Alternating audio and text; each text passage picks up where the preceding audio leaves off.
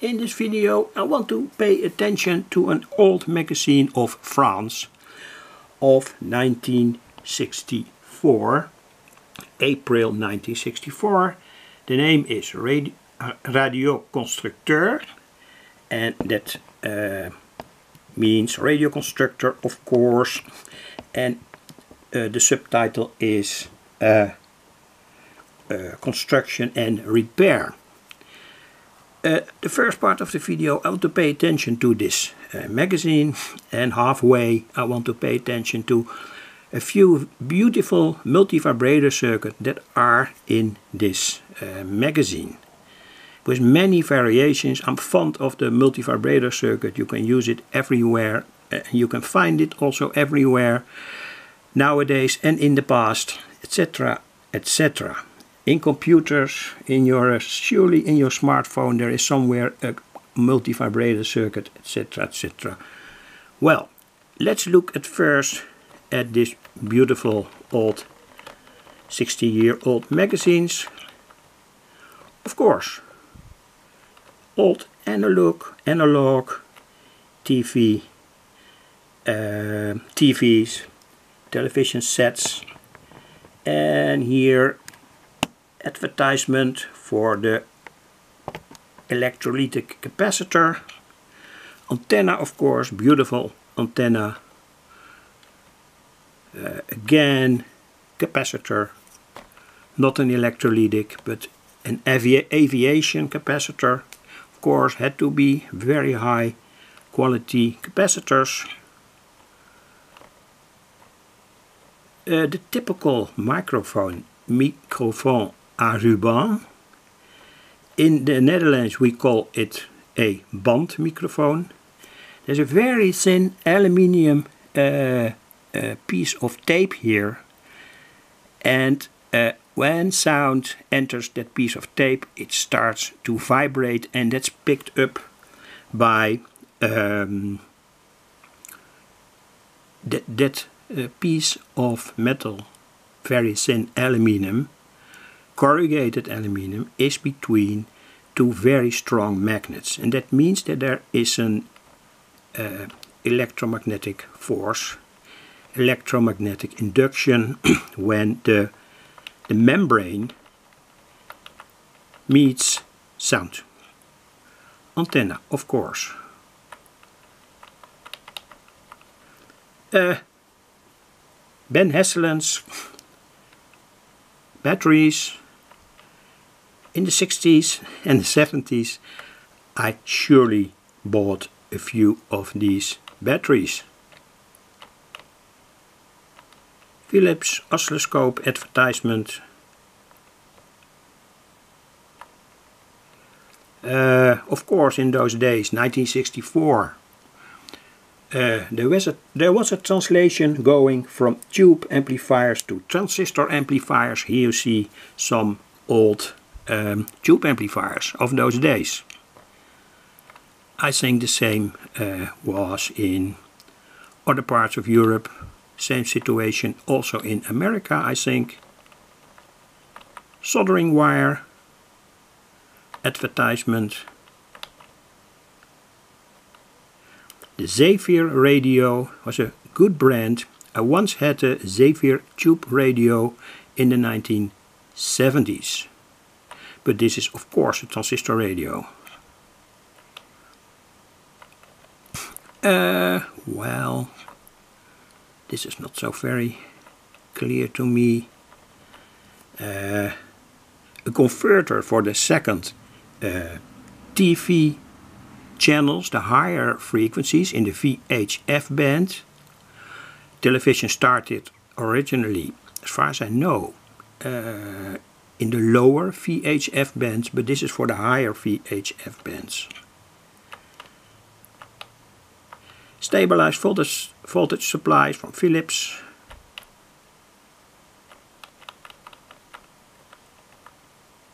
Beautiful old radios. Well, this is the editor's page and this is the publisher. always interesting to know, of course, where it was published, and I will give that also in that information in the description. Our problems, no problem. Our problems that were issues discussed in earlier magazines. And here are all the solutions for everyone that wanted to do all these calculations again. A measuring device, printed circuit board with tubes, cathode ray tube, again a tuner, VHF tuner for an analog TV. Here also tuner for an analog TV. Of course that was in those days necessary, and you can see how they were made. I had one such a tuner. It was completely made of brass, extremely high quality. Of course it had to do with the whole unit had to be made as stable and sturdy as possible. Otherwise you could not receive the television station in a stable way. Due to temperature changes, small movements of components, etc., etc. That also plays now still a role. High voltage transformer, here again a VHF tuner. So that were the first 7 minutes of the video. I now want to go to the multivibrator page. And that multivibrator, the multivibrator circuits in this magazine are extremely interesting, because they show so many different types of multivibrators. Standard type, well, I think we all know the standard type of a multivibrator. 2 transistors, 1 transistor switches the other one on, and the other one switches the other one off and on. So this is the article. A-stabile multivibrators made with transistors. And I don't go to all the calculations, but to the schematics. Again, about the multivibrator, you can find them everywhere. Important to tell that I think these circuits in this magazine were made with germanium transistors. You can surely use nowadays silicon transistors. They have a somewhat higher barrier voltage, so a germanium transistor in general oscillates easier, but I think you have to work now with silicon transistors. This is the basic schematic. You can use PNP and NPN transistors. These transistors are PNP transistors. In those days there were more or less only PNP transistors. NPN transistors were more difficult to make. So anyway, you can change here the type of transistor and whether it is NPN or PNP. With PNP, the minus must go to the collector, and with NPN, the positive must go to the collector. That's very important. So you have to reverse the power supply leads when you want to use NPN transistors. This is the most basic circuit. Standard circuit. Here is sortie, that means out. And when you want to drive something, use here a capacitor. Not always necessary. When you want to drive something in DC terms, there's no separation capacitor necessary. But when you want to drive, well, something else, you can use here a separation capacitor. Good value is between 100 nanofarad and 470 nanofarad. That's the most basic circuit. It's the second circuit. and it's figure 6, and the description tells us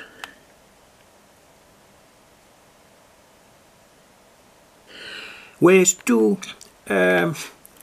separate parts here, voltage dividers, you can get a better waveform. Good thing is here that the components values are showed. So this can give a better waveform. Again, you can use an NPN transistor and reverse the supply voltage. I don't want to go to all these oscilloscope views. It will be, the video will be too long. Figure 4. There are two potentiometers here. With one of them you can set the frequency with P1, and with P2 you can set the duty cycle. Very interesting. I wish I had enough time to make them all on the breadboard or not. Here, oh, well, that was not good. I have to be quick a little bit. This was that other circuit, and the description tells us that